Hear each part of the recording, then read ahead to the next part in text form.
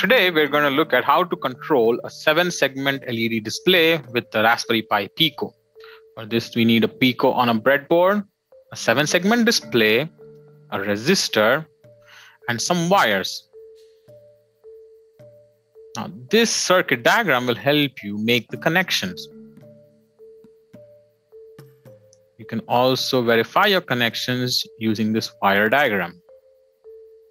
First, we plug in the 7-segment display on the breadboard and we connect the resistor to the positive in our case because we have a common anode, but you can also use the same principle for the common cathode by connecting the common to the negative. Now, connect the 8 wires to the 8 corresponding pins of the 7-segment display. And you can use GPIOs configured as outputs to control them from the Raspberry Pi.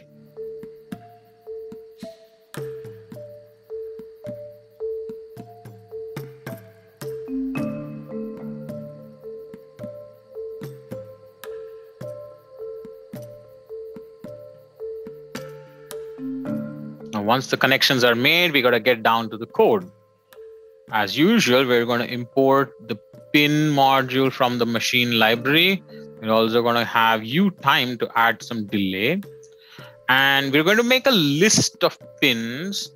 And it would be a good idea to add comments so that we know which pin controls which segment.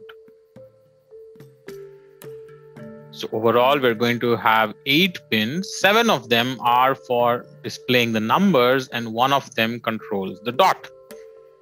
So having configured each one of them to be outputs, what we'll do next is try to see if we can cycle through different numbers on the display.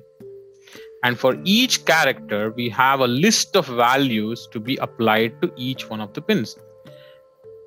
And because ours is a common anode, setting the pin's value to 0 is what turns on the 7-segment display. If you were using a common cathode, you would flip it, and setting it to 1 would turn it on, and setting it to 0 would turn it off.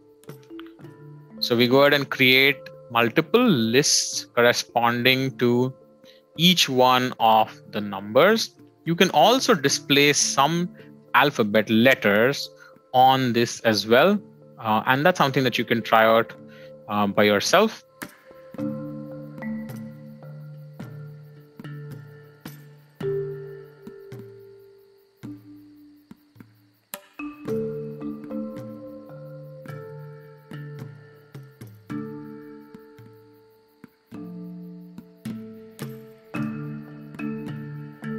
We'll also make a function so that we can clear the display, which basically sets all the pins to 1.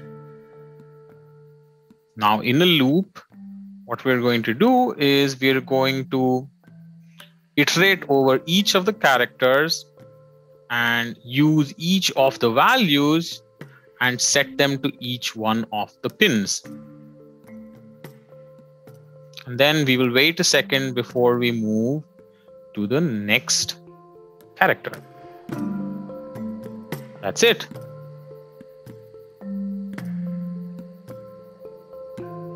As we can see, our numbers step through one at a time. So you can make any number of interesting games out of this. So try this out and do share with us your experiments.